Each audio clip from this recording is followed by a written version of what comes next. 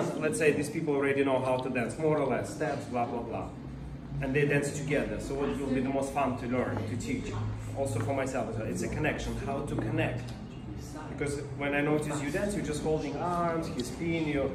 Again, so it's not like, it wasn't a real physical connection. So number one, we're gonna put our weight on one leg, and we're gonna try to, by taking our tummies in, direct our spine towards each other. So we no more like this, we like this. Slightly, again, not like you falling over, slightly. So you can feel, again, some people like to feel more, some less. I like when it's more.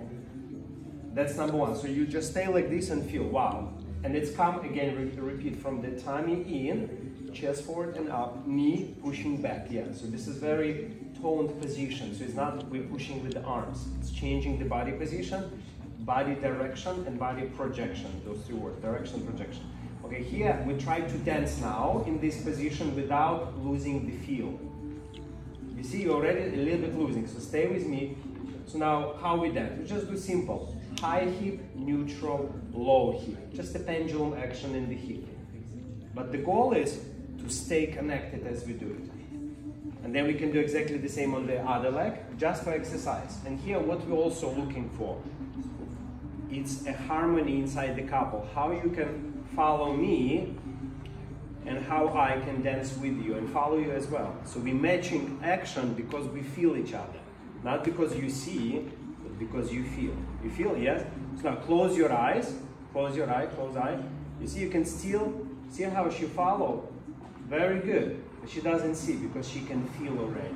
The way you guys dance, I don't think you will feel. Okay, you can open eyes, so you can see, feel, use all the senses. Next level, we put heels down and we try to transfer weight and staying connected. So even though you're in front of me, far away, you try to connect.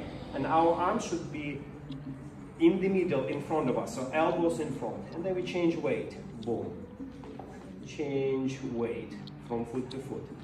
And the goal here is not to change weight. The goal is to stay connected as we're changing weight. Like, because you're already quite experienced, you can do a little figure eight. And now we're gonna do figure eight in a different way. We're connected, so we're gonna dance together. So now as I drive my hip forward, I will drive my hip forward to you. So we have a little bit more connection. And here we're gonna feel like we're almost like pushing away from each other. So send this hip away. In, and then away. In, and then away. In, and then away. In, and then away.